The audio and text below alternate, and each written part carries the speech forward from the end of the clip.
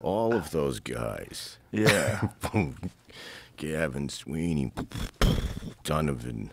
Did you feel any pressure to sort of ever to change your act in the beginning before you made it?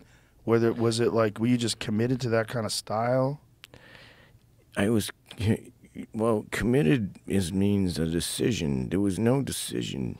It was like I told you, that's how I wrote it, and it came out like that. It meshed with how I speak. This is how I speak, and for some reason, accidentally, the abstract jokes went good with my voice.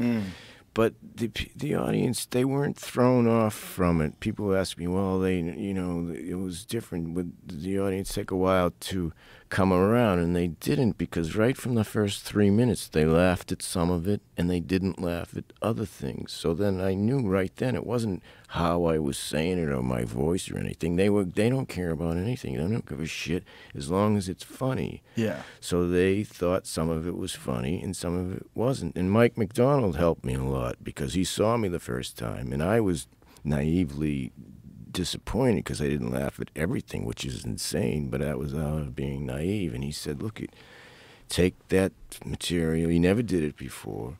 Take that set and take out the stuff that didn't work and put other stuff in that works.